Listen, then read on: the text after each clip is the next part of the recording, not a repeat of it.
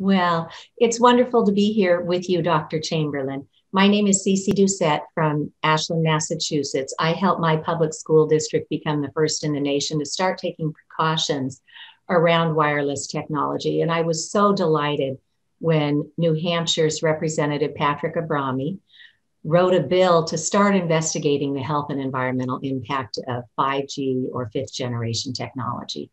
And given that you served on that commission as a member of academia, I am just honored to be with you here today to talk about the report that came out from that commission's investigation. So, Dr. Chamberlain, can you please tell us a bit about your background?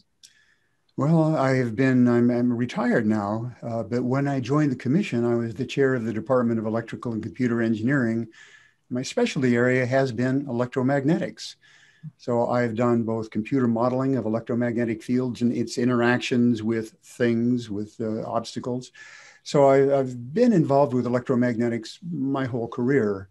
And frankly, when I came onto the commission, being an advocate of technology, being somebody familiar with how the technology works and seeing the opportunities it might provide, I thought this would be to use a colloquial term, a slam dunk, that would find that there's no problem with it and that we would simply move forward. So that's the bias that I came onto the commission having. Yeah, and I was the same when an electrical engineer friend of mine mentioned there could be biological effects. I certainly didn't want to hear it because I spent 8 years bringing this technology into my public schools. Right. But then I understand that New Hampshire passed this law that asked a commission be formed and investigate a certain set of questions. Can you walk us through who was appointed to that commission and why? Certainly. I should note that this was not just some random commission formed by a governor. It went through the full legislative process. So a constituent reported concerns about exposure. We had Representative Pat Abrami, as you just mentioned, who became knowledgeable about some of the issues and then wrote the legislation that was very specific about what a commission should do. That legislation got passed by the legislature, got signed by the governor. So this is an example of when the legislation or legislative process works correctly. So what was specified in that legislation that was approved in a bipartisan manner, and I should also note that Representative Abrami is a Republican, but it specified very clearly who had to be or was to be on the commission. 2 state senators, 3 representatives, somebody from the Attorney General's office, somebody from Health and Human Services, 2 representatives from the High Tech Council, representation from the Business and Industries Association, somebody from the New Hampshire Medical Society, and then somebody with background from the university, as you mentioned, with a background in radio frequencies. So that's who was on the commission. Yeah, and I believe that a couple of them were medical doctors as well. Is that correct? That's right. 2 of them were. Yeah. And so, and they added a lot with their medical expertise. Right. And you had one of the world's leading radio frequency scientists, Dr. Paul Heroux from McGill University, right? Absolutely. So in the end, we got 13 members with, as you note, and as I noted, you got backgrounds that include physics, engineering, electromagnetics, epidemiology, biostatistics, occupational health, toxicology, medicine, public health, policy, and business and law. My gosh. So we really had a great group of people with expertise sufficient to explore the problem that we were tasked to explore. Right. So with that, can you walk us through? I understand the bill had a set of questions in it that the commission was tasked with investigating and reporting out on. Yeah, we sure did. And I'll just give some of the highlights because it did have a fairly long list of questions that we were supposed to address.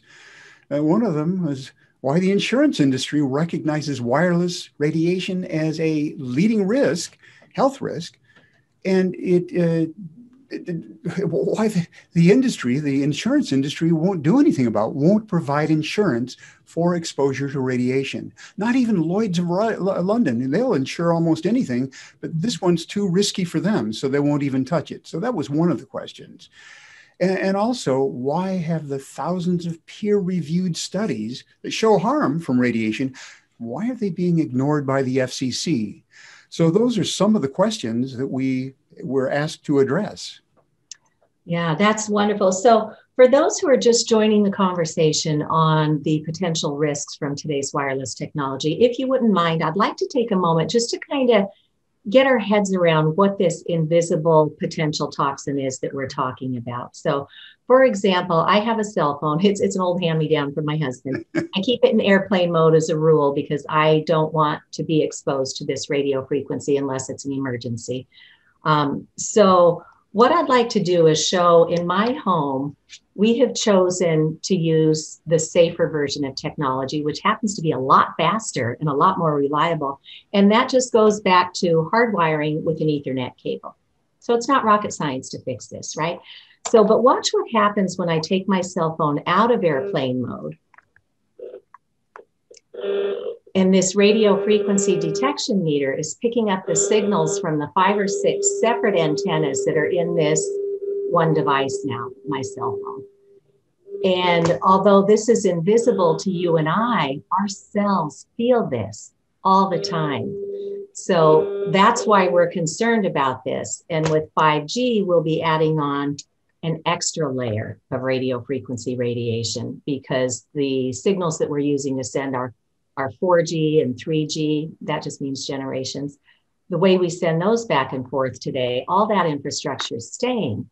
In order for 5G to fly, they want to put antennas every 2 to 12 houses right outside our homes at the curb, so at close range. So 5G is a whole game changer. So if we can talk a little bit about, you know, how you approach this study, what kind of experts you brought in to speak, then I think that would give the public a general idea of the magnitude of intelligence we have around this if we can just get the information to the public. Yeah, and that is kind of a surprise, was a surprise for me when I first came to looking at this issue. And that is that there's been a lot of work and there are a lot of people out there who have studied the problem. For example, we brought in Paul Uru, who you mentioned, who's a professor of toxicology at McGill University. And his specialty is toxicology involving exposure to electromagnetic fields. Yeah. Dr. Michael Wyde, he's from the National Toxicology Program at the NIH.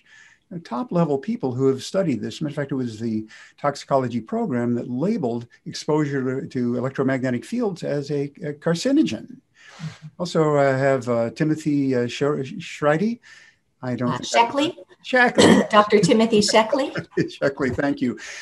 Senior research fellow at University of Colorado. He's been studying this issue for years. And Dr. David Carpenter, all of these guys have PhDs or MDs. Actually, David Carpenter's got his MD. But he's the director of the Institute for Health and Environmental Studies at the University of Albany. So, yeah, and he has been a longtime collaborator with the World Health Organization. So right, good point. These go to the top of the house. Right. So top level people, and we also brought in somebody, or no, we didn't. The telecommunications industry, CTIA, brought in somebody as our only paid presenter, but somebody from the University of Pittsburgh who claimed that there was no problem with exposure to electromagnetic fields. So, yeah, I've seen Dr. Swanson speak before, but we also had Dr. Deborah Davis, who's a Nobel Peace Prize co-laureate on climate change. She runs founded the Environmental Health Trust, and then her executive director, Theodora Scorado, has built an incredible database of what is happening here in the US and what other countries are doing to address this. So yeah, you were really able to hear from some top level leaders on this. Right. Well, that's terrific. So when you finished your investigation or the commission's investigation, you put out a report that's 390 pages long. And when I first saw it, I went, oh, 390 pages, that's going to scare off a lot of people. But I remember from the meetings, because you guys had an open, transparent process in which the public was invited to attend your meetings with the commission. And I thought that was brilliant because this is the first time ever we have brought together the legislature, the scientific community, and the industry to finally talk through this and see what's going on. So when I looked at that 390-page report, I thought it was brilliant that Representative Abrami suggested that we do a majority report, and it's only the first 17 pages of the document. So it's really not hard to read, right? And then there's a minority report. Can you help us understand? Because I don't think every state does that. And I think those majority and minority report terms might be new to some folks. Okay, well, to the best I understand it, for any commission report, there's an opportunity for both sides to weigh in on it. And so in this case, the majority, it was 10 out of 13 people, agreed that there are concerns with electromagnetic exposure. And they wrote the majority report. We wrote the majority report.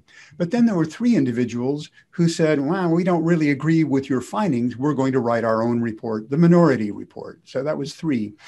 And 2 of those 3 really had close connections with industry. One of them was the representative from the cellular telecommunications industry, the CTIA. So she voted against our report and for hers. And then we had somebody from the Business and Industries Association, and he also voted. He was on the minority report. And one of the senators, the state senators, voted with the minority. So it was just an opportunity for both sides to have a say in why they came to the conclusions that they came to. Yeah, and I really appreciated the way that report was set up, because when you read the majority report, there were 10 out of 13 commissioners who signed that, right?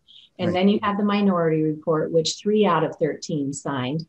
And for our municipalities, for our general public, for our legislatures, the minority report walks us through the perspective of the industry. So we get to see the industry playbook, and we get to see what others investigated and concluded. So I think it's a service to have both in there. Yeah. So I've heard the industry play down the science, calling it fringe. And in fact, after this report came out, you spoke with the Keene, New Hampshire City Council, because they're looking at updating their local bylaws. And there was a 3rd representative from industry there. I hadn't known of this gentleman before, but he got on and said, this is all fringe science. And you, in fact, investigated the sources of the science when you were on the commission. Can you help us understand whether this truly is fringe science or whether it's a huge body of evidence? I'm actually not exactly sure what a fringe journal is or fringe science, but everything that we looked at was in the mainstream of science. It may not be, the journals that we reported may not be high in terms of readership, the large numbers, but it does represent solid science. And you can check on all of any journal. So there are such things as junk journals and predatory journals, where they allow almost anybody to publish, where they don't have quality people on their review boards, on their editorial boards. But you can check that pretty easily by looking at things like their impact factors, citation index, the acceptance rate. And so you can look through those. And we did that for many of the journals that reported negative effects as a result of exposure to radiation. So these are top-notch journals, and we can give examples of them if you're interested, that show that there are problems. So if you go to and you look at the credentials behind those journals, you'll find out that they are rock solid. Yeah. And they're from people from name brand universities, if I can use that term, from recognized universities. So these are top-notch researchers who are reporting harm. And so, no, we didn't go out, by the way, I should note that there probably are some junk journals that report negative or positive things, but we didn't use them. We did our best to identify good journals, and I can guarantee you that the majority of journals that we referenced are recognized and solid journals. That's fantastic. The Italian courts did the same thing. There was somebody who had gotten some of the tumors and other health effects from their cell phone. And the Italian courts refused to let the industry-funded studies be considered as they investigated. And at the end of the day, they ruled in favor of the poor person who wound up getting the glioblastomas or the acoustic neuromas. So if you could walk us through for a few minutes, perhaps some of the highlights of the scientific findings. Okay, well, there are many, and so these are not necessarily cherry-picked, but they are ones that do show, reveal the concerns. And these are the things, the types of publications that I came to in the very beginning that made me go, whoa, there is a problem here. Yeah, because I know in the appendices of the study, some of the highlights that you speak of are cancer, infertility, electromagnetic sensitivity, which our own government already recognizes through the Americans with Disabilities Act, and vulnerability on children and the environment. So here's an example. I could give you lots and lots of examples. So maybe let me know when you think you've had enough information. Okay. Here's just one of them. And what I've done here is I've taken the title of the article and I have a quote from the article, and then I give the reference if anybody is interested in following up for this. So this is, as you can read, the statement of the article title is that low intensity microwave radiation induced oxidative stress, inflammatory response, and DNA damage in rat brains. Now, these is using a type of radiation that comes from a cell phone. So we're not talking about blasting a rat and putting them in a microwave oven. We're putting in low-level frequencies similar to what would be coming out of your cell phone, and we're seeing DNA damage. That's of concern. And I'll just continue on here and give you a few more. Yeah. Dr. Chamberlin, on that last one, so I'm not a scientist, I'm not a medical professional, but when we talk about DNA damage, that's the roadmap to grow a proper anything, right? Be it a plant or a person or a fawn, that's pretty serious if we're damaging the DNA. Absolutely. And the other one that was mentioned was the oxidative stress, which I've learned from medical colleagues is a precursor to most chronic illnesses. So Dr. Cindy Russell, who founded Physicians for Safe Technology, she likens it to we are arresting ourselves from the inside out when we have oxidative stress. That's, I think, pretty accurate. Yeah. And one thing that industry has said, the defend the use of cell phones, unabridged, is that there is not an identified mechanism, but in this one, the mechanism has been pretty well identified. And it involves things like oxidative stress. And that oxidative stress starts with the voltage-gated calcium channels being influenced and impacted by the electric fields from cell phones. So there are mechanisms that are clearly identified. Maybe more information is needed to flesh those out, but the mechanism has been identified. Oh, right. Exposure to global system, mobile GSM, cellular phone radio frequency alters gene expression, proliferation, and morphology of human skin fibroblasts. Now, the reason I felt that was particularly important to show is it says that if you expose skin to radiation, it has an impact on skin fibroblasts, and that's the mechanism for growing more skin. It's part of the collagen matrix. And so if you interfere with that, you're interfering with the skin. And the reason I felt it was particularly pertinent is that the 5G uses the higher frequencies. And the claim by industry was, well, that makes it safer because it only exposes the skin. Well, the skin's the largest organ in the body, and we certainly don't want to be influencing it. And I understand there are downstream effects. If you damage the skin, it's connected to all the other organs in the body. So it makes it easy for industry to say, oh, it's just the skin. But come on, it's our skin. And the eyes are another very vulnerable piece of our, So here's one that's important because it has to do with the way that the fields can influence you psychologically. So as you can read right here, microwave frequency electromagnetic fields produce widespread neuropsychiatric effects, including depression. And there's a whole long list that you can read here of other things, the related things that are impacted as a result of exposure. And one thing to note here is insomnia. So if you're a person listening to this and you have insomnia, try turning off your electronics or put your phone into airplane mode before you go to sleep. And turn off your router. And turn off your router. And a lot of people have reported doing that and having very positive effects. Yeah, in my own family, I've seen that time and again with my loved ones. But I really appreciate that you shared this particular journal from Journal of Chemical Neuroanatomy with Dr. Martin Paul, because our children are in crisis. 50% of the kids today have a chronic illness. And even before the pandemic, we were at epidemic proportions of anxiety, depression, and then there's a whole lot of suicidal ideation that our kids were never up against before.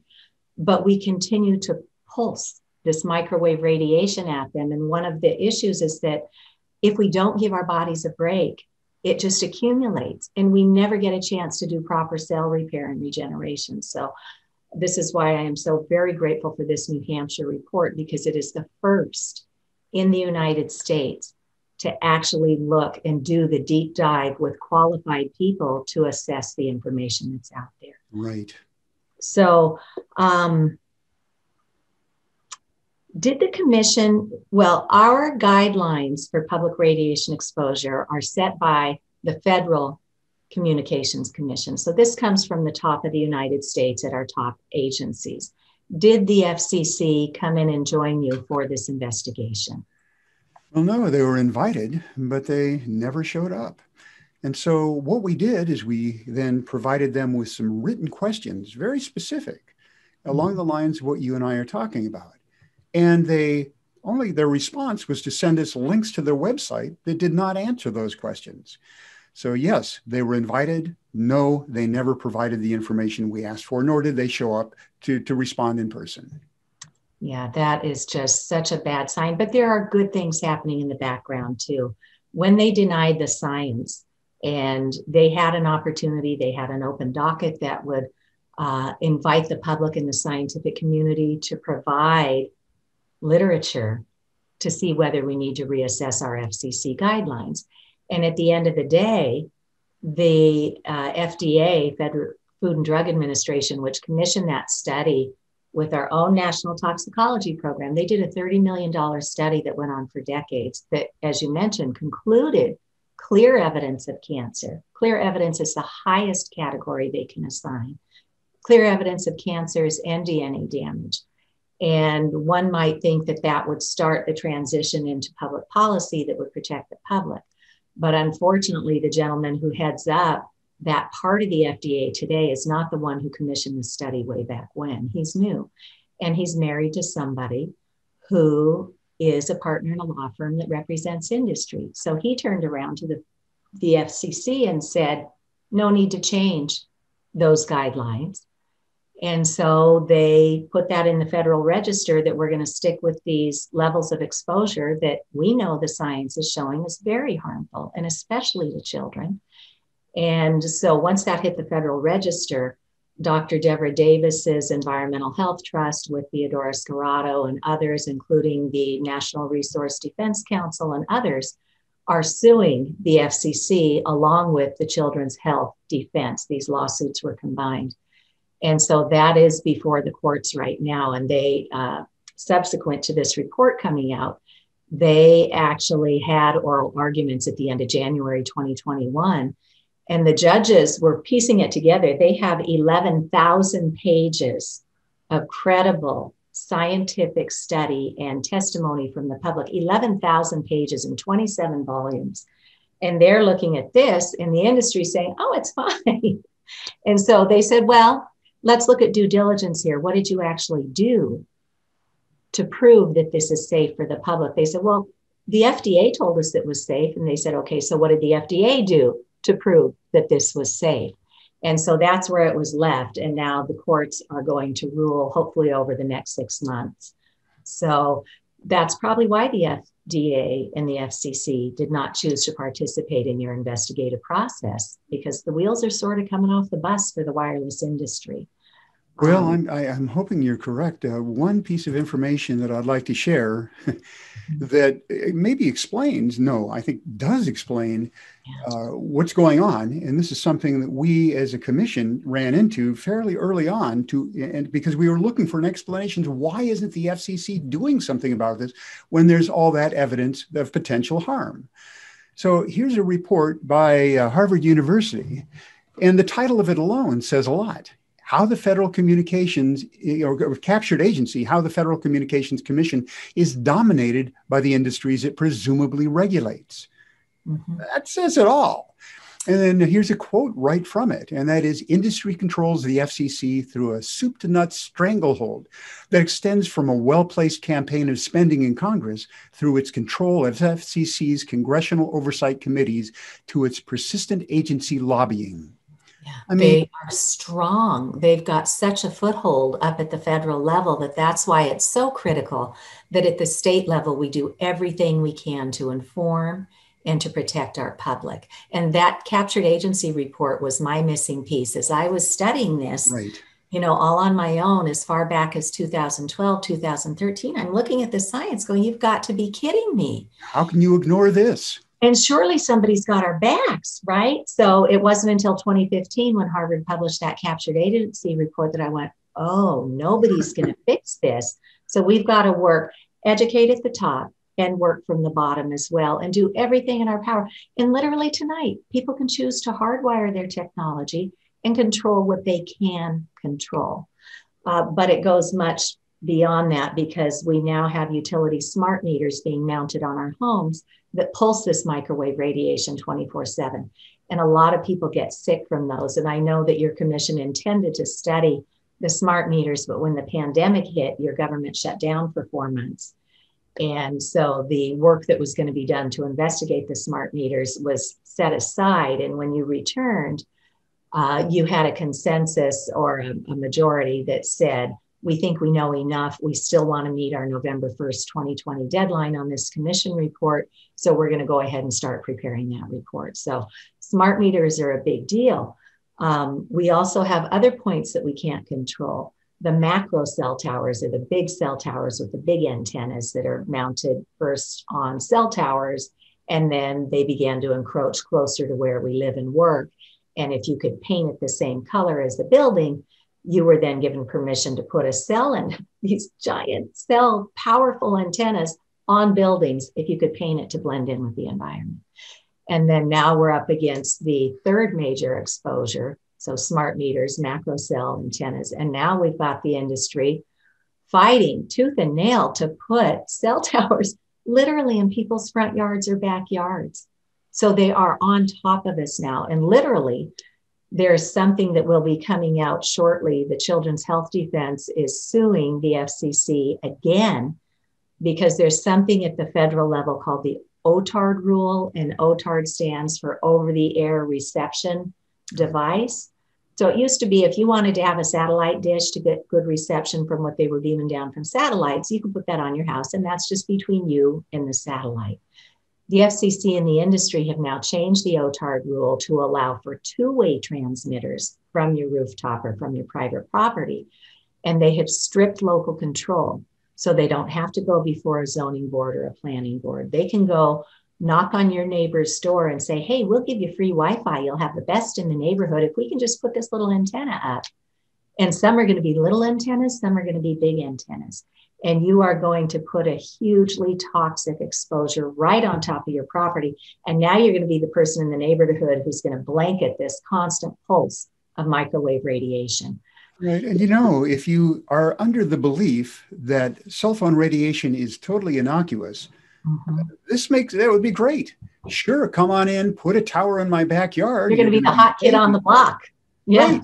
That would be great, but and that's a large part of what we're trying to do as a result of this commission, and that is to let people know, let you know, there are issues with cell phone radiation. Are there problems, or can we resolve some of those problems? Absolutely, we can. One thing we don't know yet, we know there's a risk, but we don't know the cost-benefit, trade-off for that risk. Here's an example that I like to use, and that is, we know that there's a risk associated with driving a car. About 35,000 people a year die on the highway.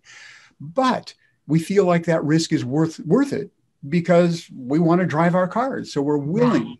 And so Dr. Chamberlin, what I appreciate about that analogy is when you talk about driving a car or using a car or walking down a street that has cars on it, you still have the right to choose. That is your right to Real, decide if you want to get in a car or if you want to walk across the street that has cars going by. The huge difference here is they are stripping our right to choose. absolutely. And that's one thing that we felt was really important on the commission. We want to provide the opportunity for people to opt out of exposure if they so choose, just like with a car. You can buy a safer car. You can use the safety equipment within it. But with cell phones, the way it's being proposed is you don't have any say-so whatsoever. Yeah, and if I could offer one example from right here in Pittsfield, Massachusetts, this is out in the Berkshires, a very bucolic community. It's not a wealthy community, but people live there because it's such a lovely natural place to live. You know, Herman Melville's historical home is out there. And this community during the pandemic woke up one day and people were getting sick. This little girl came downstairs and says, "Mommy, my head really hurts and I feel just all buzzy inside." The mother got sick. Both her daughters got sick. Neighbors all over, more than a dozen in this neighborhood, were getting sick. And the mom started researching and she found out that that day a cell tower was turned on. They had gotten a permit on this big empty parcel of land at the address at the front of the property. So that's where it was permitted for, but they want to maximize their space for buildability. So they put it on the back of the property, which abuts this neighborhood. And immediately people started getting violently ill. So this is what we're talking about. We need to restore our right to choose. And what I love about the New Hampshire majority report is that you folks came up with 15 recommendations for how to start educating the public and putting some common sense measures in place for having excellent technology. And again, the message is not no technology. We love it and we live by it, but it's high time we be given the facts and start taking proactive measures because the industry is fighting, like I said, tooth and nail right now, and they are forcing these toxic infrastructure sites inside our neighborhoods. So what did the commission come up with to help keep our communities safer? Well, I mean, it was a number of 15 recommendations. Some of the highlights are that we recognize that we're not getting help from Washington currently. The FCC is captive. So what can we do about it? We're not going to be doing it at the local level. We're not going to be doing it at the state level. So the only thing that we can do, and this is one of the recommendations, is ask that our federal delegation, our federals and our senators and congresspeople to enact legislation at the federal level to pressure the FCC to reconsider the thresholds they've given. You know, only Japan has higher radiation thresholds than we do. So we need to relook at this. We need to reconsider and I'm sorry for going on in too great a detail about this, but I think it's important to hear some of the background. The FCC, or I should say the industry, pressured the FCC to come up with legislation in 1996. It's Section 704 of the Telecommunications Act of 1996 says that you can't use health concerns as a reason to stop or change siting for cell towers. So that's already locked in place at the federal level, and we can't do anything about it. Mm-hmm. So how do you do something about it? Well, you ask your federal delegation to enact legislation to have this reinvestigated. And I think that if that happens right now, as Cece pointed out earlier, I think that we can get something done. So that's one of the things. We also suggested or made the recommendation that we have a public education program going on, and that would involve websites and other forms of letting the public know that these cell phones are not innocuous. There is a risk. You can control that risk. And so don't do things like pushing the phone right up to your ear. Don't tuck the cell phone in your bra or have it in your pocket less than 5 millimeters from you. So there are a lot of common sense things that can be done, that we can put signage on cell phone towers and on these towers that you may not even know you're next to a tower because they're blending them into the environment. Yeah, they're putting up a facade in front of it. So you would never even know that you're living right underneath a cell tower and wondering why you don't sleep, why you feel anxious or depressed, or you're vomiting, or, it hits the mast cells of the guts. It causes the blood to coagulate. That's true.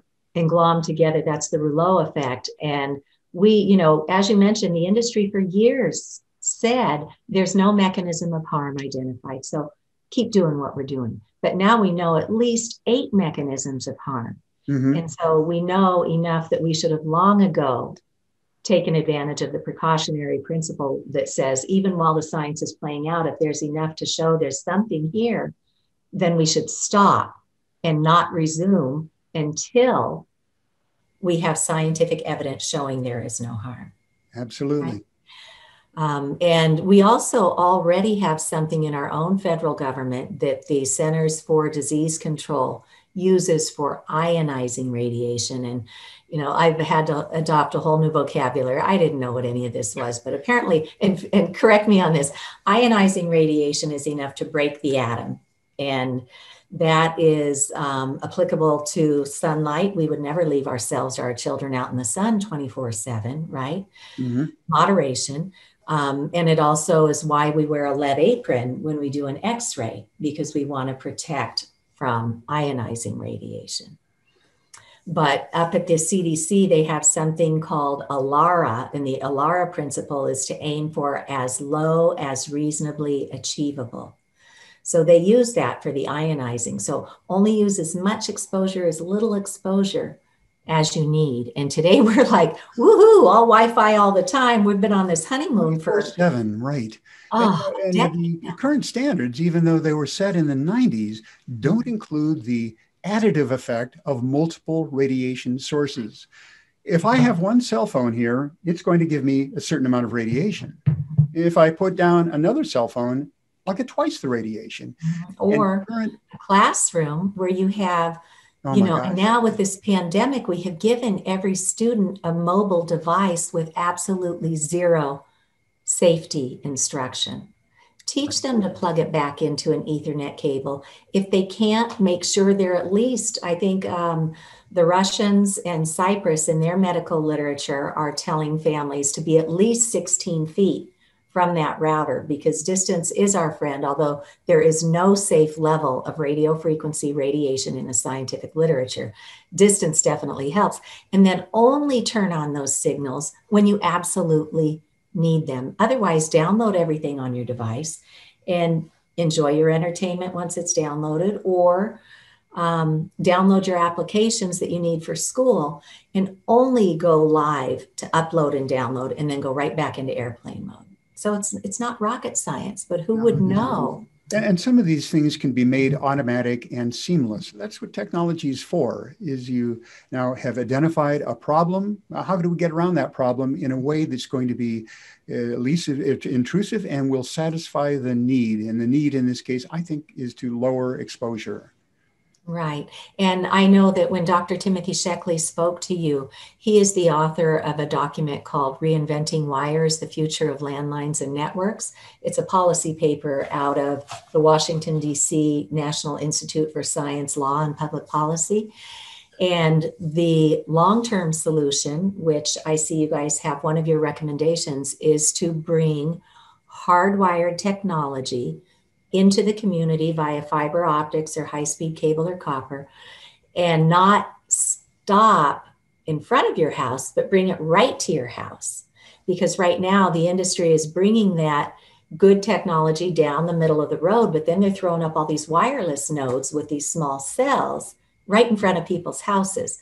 So if we could skip all those small cells and bring it right to the house, then you just pick up inside the house with an Ethernet cable. And if you have a lot of devices or a lot of people in your home, who knew you can get a little Ethernet switch that allows you to plug in multiple Ethernet cables to the back of your router.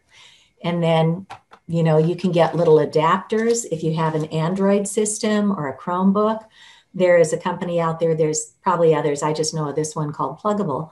And you can actually plug in your cell phone or your Chromebook right to an Ethernet cable with this little adapter. And if you use the Apple products, if you have, let's say, a MacBook, there's this little Thunderbolt adapter that just plugs right in at the bottom to the Ethernet cable that goes to your router. Same thing if you have an iPhone. Who knew? You can hardwire an iPhone, right? And anything that you're doing on the internet, you can go right through this. And for my own daughter, when I did this and I came home and set it up for her, She goes, wow, Mom, it's so much faster. And the signal's a lot more reliable. And your data is much safer Oh, and through a security hardwired too, right? connection. Security. Right. And that's a huge issue. And especially for our children, because the industry has really been persuasive at convincing our state level education authorities that wireless is the way to go. And it's a great revenue model for them, but it's horrible for our children.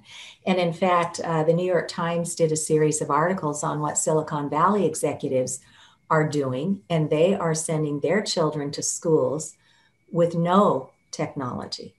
Not hardwired, not wireless, but no technology. And their nannies sign contracts that there will be no wireless or screens around their children. And yet they keep promoting all of this technology to our children. So I was so pleased. If you could talk us through the recommendation that you have in there for schools. It's just that when you, as schools, will start phasing out the wireless system. So, and this happens, you know, that periodically the equipment goes bad or new technologies become available. But as that happens, we're asking that you go wired as opposed to wireless. We're also looking at Li-Fi, which is where you use light modulation as opposed to electromagnetic waves to provide the signal. And Li-Fi is very fast, it's reliable, but right now we need to make sure that it too is safe before we really recommend it. So yeah, because one of the mechanisms of harms that we have with the microwave or the radio frequency radiation is that in the wee hours of darkness at night, as part of our circadian rhythm, the pineal gland in the brain is meant to release melatonin, and melatonin does a couple of important things. One, it helps to regulate our sleep cycle. So think about it. If we've got this pulsing all night, it sure explains why so many people, adults and children, don't sleep well anymore. And two, the melatonin helps to escort the toxins through our bloodstream and out of our body. So if we've got a light energy source on and going all night, it dysregulates our own body's ability to do that natural sleep modulation and cleanup and repair. So I would love to see studies done with Li-Fi, or if it turns out to be a much better technology, put the education around it. When you're sleeping, don't have it anywhere near you. Right. Don't have it pulsing through your house, through the walls or the floors or the ceilings. Because right now, these wireless routers carry all the way out to the curb sometimes. So, you know, when you turn on your cell phone and you see that you're getting, 15 network options from you and your neighbors, that means that radiation is your living space right now. So I'm so grateful for the education campaign that you have in this report, because you're talking about radio ads, television ads, information published on state websites. So not just, if somebody's interested, you can find information here, but get the information to our communities. It's important to do that, because if you think it's innocuous, you'll use it as you've always used it, holding it up to your head, tucking it in your bra, or doing other things, having it close to your body. And we know that it causes a problem. Right. And, we are seeing a doubling and quadrupling of colon and rectal cancers. We are seeing breast cancers in men and women. And if I could mention another reason why I am just so proud of the work your commission did in New Hampshire is you actually looked at the peer-reviewed, non-industry funded science. You had representation from many important areas who are qualified to evaluate this. And you did the deep dive into the science. And one of the things that I've heard the industry say since your report came out, and in fact, they said this in the Keene City Council meeting that you attended, that, this is just one report. There are other states who have done an investigation, and they all said, there's really no problem here. Can you help us distinguish between the work you and your commission did and what some of these other states did? Well, I don't think they did a really deep dive. They didn't come up with a real commission. In some cases, they would bring in somebody like an industry provided presenter saying there's no problem, and they would believe it because, confirmational bias. You want to think that 5G is going to work because it does offer opportunities. Mm-hmm. And so some of the cases that I'm aware of, they didn't do a deep dive. They simply accepted what industry said and ran with it. Now, something that looks pretty promising is the state of New York is now forming a commission to look at the same type of thing, and we'll be in touch with them. And the one thing I can say with confidence is that anybody with an open mind that knows how to interpret scientific information will come to the conclusion that we did, and that is there are problems with exposure. We don't know the degree of that exposure, the risk yet, but we know that there's a problem, and we need to identify what that problem is, how much of a problem it is, before we just start rolling it out to everybody. So yeah, and it is. There are people literally waking up with one of these small cells, that's right, literally in their yard, and they had no information on it. They were not informed that it was coming. Nobody talked them through the risks, and it's just showing up. And I was so honored to be asked to present at the recent Electromagnetic Fields Medical Conference 2021 in January. And we hear from medical doctors who are saying, oftentimes one of the major triggers for people to become sick from this is when smart utility meters go in on their homes, or when a cell tower gets turned on near where they live, or where one of these small cell antennas show up. And so they are seeing a clear increase as the exposure increases in our community. So we just hope to help get word out to everybody that what people can do is protect themselves with everything that's under their control. I've helped to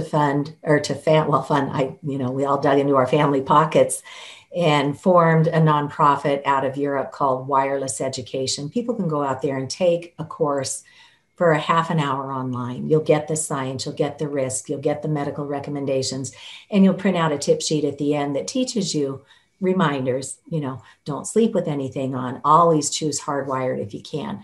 So there is off-the-shelf training already for our communities. But we have doctors, nurses, first responders being trained now, and all that training is going to become available online very soon. The videos from the lectures at the conference are being, packaged appropriately to do online training. So we have that for the medical community. Dr. Paul Heroux up at McGill University already has academic modules that he teaches. Dr. Magda Havas up at Trent University also has academic modules that she taught. So we have the technology, we have the education, but what we need to do is safeguard our communities. And so there is a group called 5gcrisis.com, which actually took the bill from New Hampshire and rolled in some other best practices from around the nation. So we could take that state by state to our legislatures and say, hey, this looks like something we should be paying attention to. Here's a template. Let's start with that and see what works in our state. And then what the folks at 5gcrisis.com did is they also took best practices at the community level and said, who's got good bylaws in their town? Who's already codified it in their laws to protect the communities? And for example, in Keene, New Hampshire, where you were asked to give public comment recently, they are now reassessing their town bylaws on wireless communication facilities. And if you go out to 5gcrisis.com, they've got a checklist of things that you might want to consider putting into your town's bylaws. Things like suggest a 1,500-foot setback from residential areas, because in the scientific literature where they've studied what happens when cell towers are within 500 meters or about 1,640 feet, it shows increases in cancer. It shows increases in insomnia, in the mental illnesses and so forth. So ask to get a setback from your neighborhood, from your communities. The industry is stripping local control with these 5G small cells. So take it as far as you can within the law to have distance between. How far apart can these poles be with these constantly pulsing microwave transmitters on them? So there's a lot that we can do, even though the industry did put in that Section 704 of the Telecom Act that you can't claim any environmental harm. And as you said, they've since defined that to include health issues.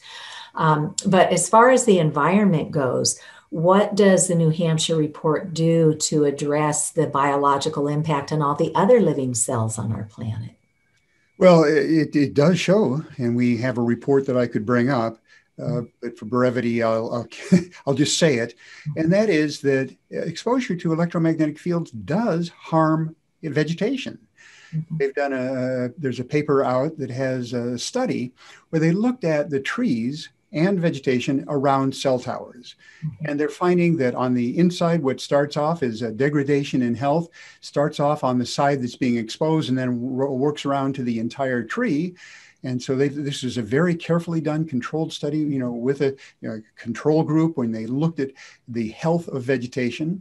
And then in other studies, they've looked, there's not just one study, there are multiple studies that have shown this, and they're showing an impact on insects. Certainly, insecticides do cause a problem, but that, when coupled with exposure to electromagnetic radiation, makes the problem all the worse. So we look at those things, and if you have radiation that is impacting trees and insects and other wildlife, Mhm. clearly it's not something that we want to just allow to go unregulated. So that Right. is what we found, and that's part of our recommendation too, is we want to pursue the environmental impact of exposure to fields. Mhm. And I appreciate that you have the one recommendation for the federal delegation, you know, our congressmen, our senators, to get our public radiation exposure limits addressed for humans. But you also are asking them to do the NEPA review and get the Environmental Protection Act in on this too, because we can't keep destroying our pollinators. It's bad enough we do that, but we rely on them. And one of the interesting takeaways from the scientific literature is that our bees, our birds, they have a natural navigation system that is meant to be in synchronicity with the Earth's electromagnetic field. And now that we've introduced this huge layer of electrosmog, it's dysregulating their navigation system so they can't get back to the hives. And now that we're introducing these millimeter waves, which are tiny for 5G, it adds on to all the other stuff. But these will overpower our insects entirely. These millimeter waves are the same size as their poor little bodies. So we have got to do something, and do something quickly. So with that, can you help us explain, and I know that our legislative processes are not meant to be quick, because we want them to have legs under them for things that will stick through proper due diligence. So the fact that we've had legislature on the books in Massachusetts for 8 or 10 years, and we have yet to get anything completely converted to law. The fact that New Hampshire wrote this bill with Representative Abrami, it was and as you mentioned, he was a Republican. It was co-sponsored by a Democrat, Dr. Tom Sherman, who's a medical doctor. And then it went to the House Committee on Science, Technology, and Energy. They reported it out favorably. It then went to the Senate side for Health and Human Services. So we had both the health and the technology and engineering side of it. They both reported it out favorably. And then your Governor Sununu signed it into law. And this all happened in 7 months' time. Yep. So it was almost miraculous, because we have never seen a legislature do what we all thought they would do when you bring this information to your elected officials. It was, and I didn't know anything about this. I thought I would raise my hand and say, we've got a problem, and our elected officials would take the ball and run with it. But time and again, I have seen that is not the way most of our systems work. And so I am so grateful that New Hampshire's system seems to be working in the best interest of the public. And I read a really lovely interview that Governor Sununu had done, and he said, our job, bottom line, is the health and safety of New Hampshire. Yeah. So now that he has been given this report as of November 1st, today we're now 4 going on 5 months out. And granted, we've had a pandemic, we've had the holidays, and just, we are not in normal times. So what do we think is going to happen with this report, and how soon do we think we might see New Hampshire citizens benefiting from the recommendations in this report? Well, I think it'll take a little bit longer than the initial legislation, House Bill 522, to get something actually done. But legislation is being written as we speak to act on the recommendations that we made. But you could imagine that the telecom industry is going to be fighting this. and business interests, because they're right now saying there is absolutely no problem and no reason not to, or to hinder the rollout of 5G. So I think this one's going to be more of an uphill battle, legislative battle, than the original legislation. Oh, no kidding. Yes, but it is being written, and it, I think, will be completed reasonably soon. It'll then be discussed, and we'll have to just wait and see. It may be that it'll be torn apart, the legislation, so that only certain parts will go through. But like I say, only time will tell. Yeah, but you know, if I could make a recommendation, is that people don't wait, because the industry is fighting so hard to put another toxic layer of infrastructure in, because these lawsuits are happening at the federal level and they know it. So don't wait for higher authorities. Do your own investigation. If you like to do the deep dive, go on to the New Hampshire website, and Dr. Chamberlin will provide the link for that. But this report is just so incredible, and it's full of links. So if you get the electronic copy, you can just drill down and do your own investigation. One of my girlfriends said, "Cece, I just want the bottom line." What's the bottom line? Safe technology, not hard to do. Hardwire your technology, turn it all off when you're not using it, and don't let it be your playground. Remember to get back outside. You know, I just recently collaborated with Dr. Carrie Crofton up in Canada, and she has a program that she's starting to roll out called Less Screen, More Green. And it's true. We all used to be outside doing a lot more. And before the pandemic, you never even saw kids outside playing anymore. I read an article where in Taekwondo and karate classes, they have to back up and get the kids to strengthen their abdomens, because they're not outside running around. They're not climbing trees anymore, and their bodies are physically not strong in many cases. So we need to come from the pendulum where we're all Wi-Fi all the time and we're all in front of our screens all the time, to what is good technology, what is safe, and what is common sense, and get back to living our lives and not being at the beck and call of that next hit off of our devices. All right. Okay. So if there are resources we can share, I would suggest 5gcrisis.com to go out and start today working with your communities. And it takes a lot of courage, but nobody's going to fix your town unless somebody brings it to your town. So 5gcrisis.com, the Environmental Health Trust has just this incredible database of information. And then our little nonprofit, wirelesseducation.com or .org, where you can take a schools and families course, or if you want to train your workforce, there's a corporate course that literally anybody can take and learn in about a half an hour online. So we can link this information below. And so just check on that and pick the ones that may be most appropriate for you. Yeah, but maybe start tonight by creating a sleep sanctuary and just we see children's behavior issues calm way down after just a few days.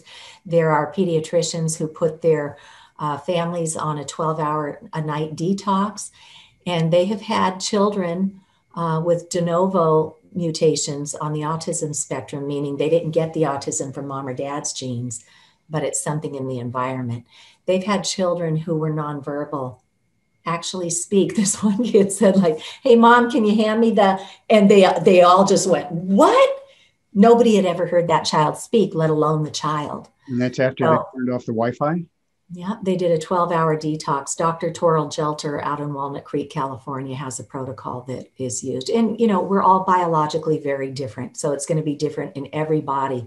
But in my family, we've had headaches resolve. We've had nosebleeds resolve. We've had insomnia resolve. Just simply by turning it off at night. So that's a highly recommended first step strategy.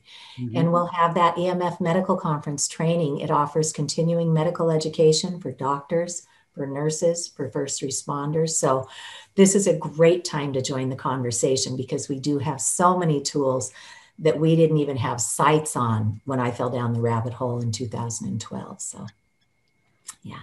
So thank you, and thank you to your colleagues on the commission. And we hope to see good things continue to make their way through New Hampshire that the rest of the country can lean into and do in our own communities. Well, stay tuned. And if there are any updates, we'll put it in the link below so that you can click on it and find out where things stand. Okay. Thank you so much, Dr. Chamberlin, for your service and for your open heart to want to help our world in this most incredible way. Well, thank you for the opportunity to speak about the findings of the commission. I hope it does some good. All righty.